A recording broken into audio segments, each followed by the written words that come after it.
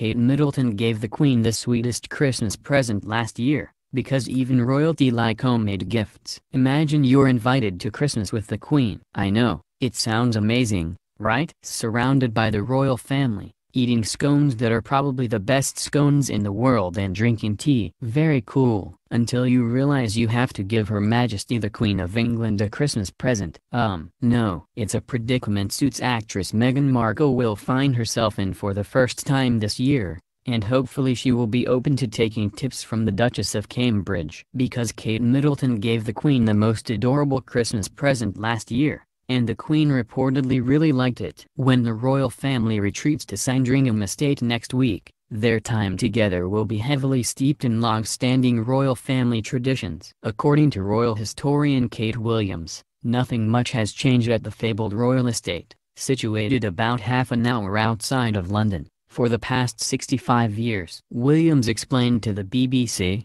"It's quite set, it's quite formal. It's looked pretty much the same since the Queen's youth. Since the 50s. You arrive when told to arrive. There are quite a lot of different dresses required, change for church, change for dinner. But that doesn't mean there isn't room for a little heartfelt, homemade sweetness." Middleton decided that she was going to try her hand at a DIY Christmas gift for the Queen. Because, as she told the BBC, "What exactly do you get for the grandmother-in-law who has everything? Like, literally everything. I thought I'll make her something which could have gone horribly wrong." And what exactly did she make the Queen? A batch of chutney from her own grandmother's recipe, which is just about the most adorable thing ever. What is it about Kate Middleton? She somehow manages to be relatable, sweet, and also proper and elegant. If I didn't love her so much, I would hate her, but thankfully we women don't roll like that. In 2017, while Middleton admitted to the BBC that she was slightly nervous about giving her grandmother some homemade chutney for Christmas, she said it appeared to be well appreciated, according to LUK.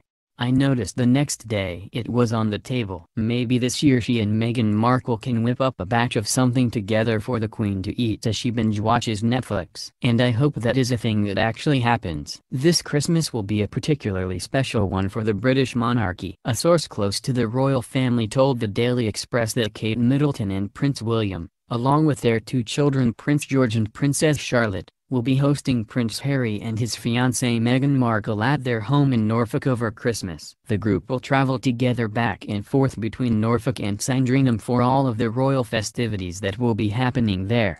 Traditionally, the family gets together on Christmas Eve to decorate the tree and exchange presents before changing into evening dress for a formal dinner. Then they wake up to filled stockings at the ends of their bed in the morning. Afterwards, the family will attend church together in the local village, greet well-wishers before heading back to the castle for some turkey.